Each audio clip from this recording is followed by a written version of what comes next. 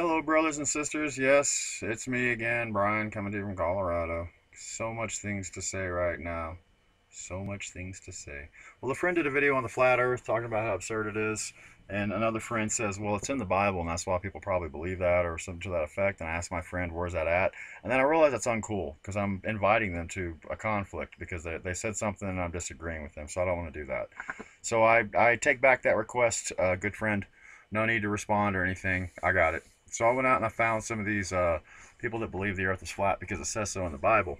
And these people are reading the Bible without understanding what's going on in the Hebrew of the Bible. They're taking the English and just assuming it is what it is. And they're taking it literally from the English. Take the Bible literally. But you literally need to figure out what the Jews were talking about when they wrote the Old Testament. And you need to figure out what the Greeks were talking about when they wrote the New Testament. These words have different meanings, people. I can't stress that enough. When I went to Europe in 1988, I was in a bar and a guy walked up and asked me for a fag. I was like, what did you just say to me, pal?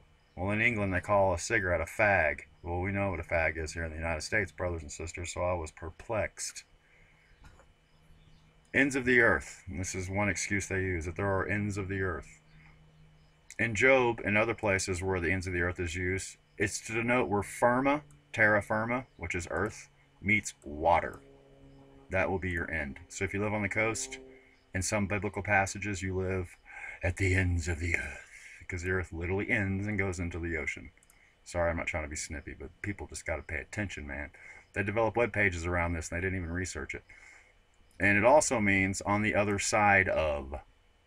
So I guess that could be on the other side of the flat earth, or it could be on the other side of the world, which would be about 12,500 miles away.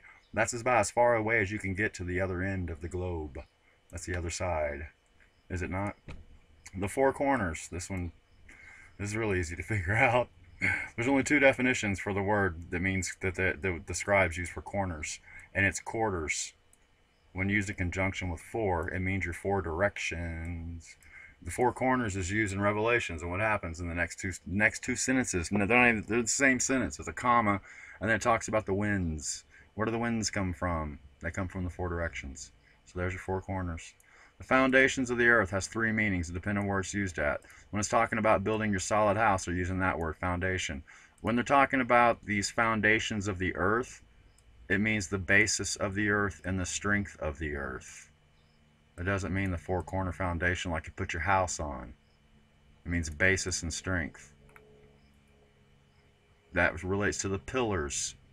The pillar means where it stands. When you read these are in Job primarily. And when you read those in the context of the entire story, Father's jacking up the firmament, which he set. Only Father can change that, and he's telling Job he's about to change it. Or he does change it. I have to go back and read it again. But that's where the pillars are. We're in a set orbit. It's 365 days. 0.25. Only Father can change that. It's set. It's immovable. That can't be changed.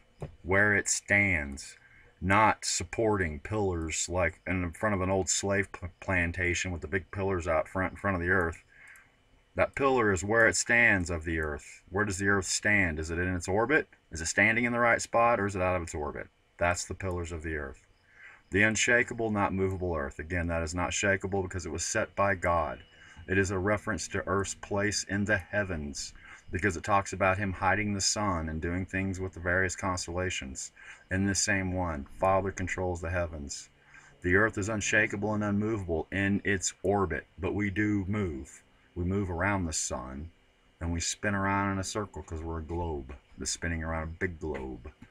Every aspect, from the cellular level all the way to the galaxy level, you see the globe, you see the circle. And you can see in numbers that they divide things with SOS, which is 60, SOSS. That's how you measure a globe. Why would they need to know in the 1400s how to measure it? 1400 BC, why would they need to know how to measure a globe, people, if they thought the world was flat? Come on now.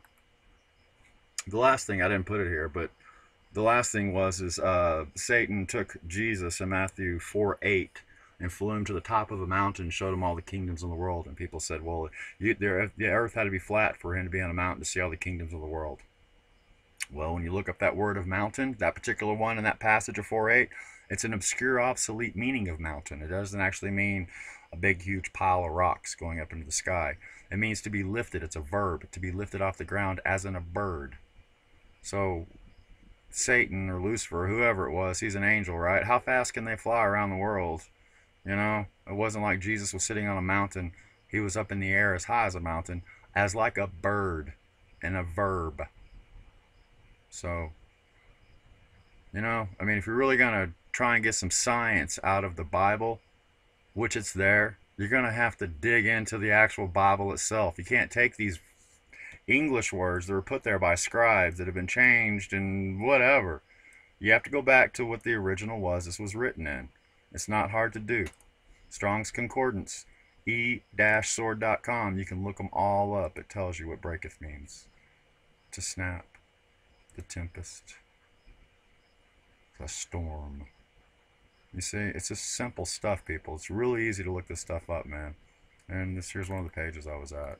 This guy's like totally mocking Christianity. Four quarters, you people are fucking idiots. Why, we're the fucking idiots, dude? Really? Seriously? I know what this stuff really means. Ooh, 666-3 is righteous. Ooh. Cleanse to clear the self. Righteous. Clear self, huh? What do you know about that? Clear yourself. But yeah. Gotta look into it, people. You really do. Gotta do the research no matter what you're researching. Always gotta do the research. This half-ass shit don't cut it no more. We're in a new world, brothers and sisters.